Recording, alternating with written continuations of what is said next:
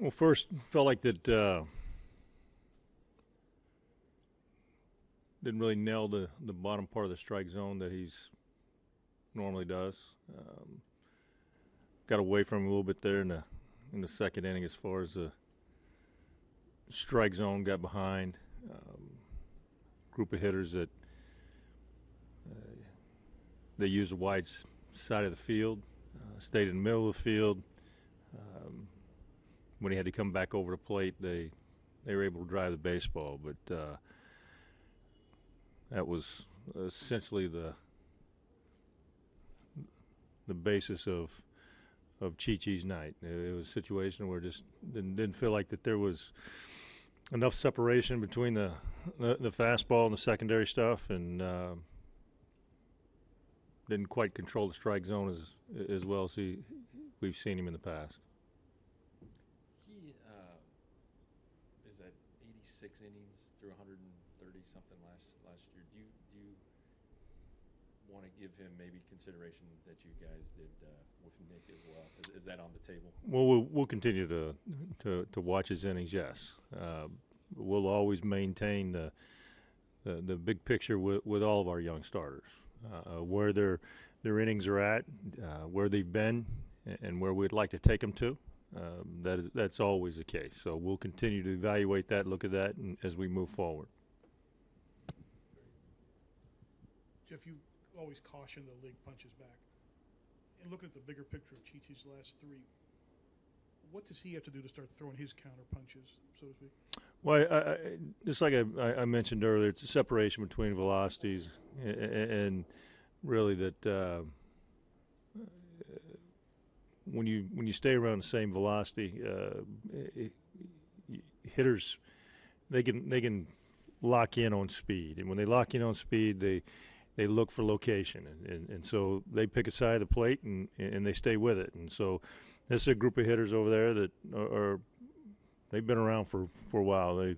They've seen a lot of different pitchers, and so more than anything else, I think Chi Chi needs to continue to work on that separation with his secondary stuff, and that'll allow the fastball to play up.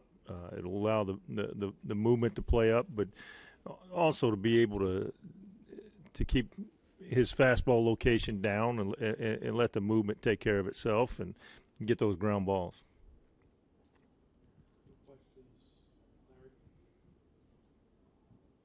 Yeah, how is Josh Hamilton progressing, and will he be able to go 9 innings on a regular basis soon? Well, we're going to continue to evaluate that daily, and one thing that I need to be mindful of is how he comes out of each game and what he feels, and so we'll let him get through this evening and see how he feels tomorrow, and we'll make that decision. And I mean, how he feels and physically, and then we'll assess that each day. Chi Chi had 2 strikes in the count, I think, to 5 hitters. Is what you were talking about earlier, does that help him in that situation get that put-away pitch, that third strike, to put that guy away in that count? Yes, it does, and that's for a young pitcher. That'll be probably the next step for Chi Chi as he continues to progress, and he and Mike have continued to work on that through the side sessions, and he's aware of it, and we'll continue to work on it. Just for clarification, you took 3 players out of the game: Elvis, Mitch, and Josh. That was just because of the scoring, give them some rest. No physical issues. Took Elvis out of the game.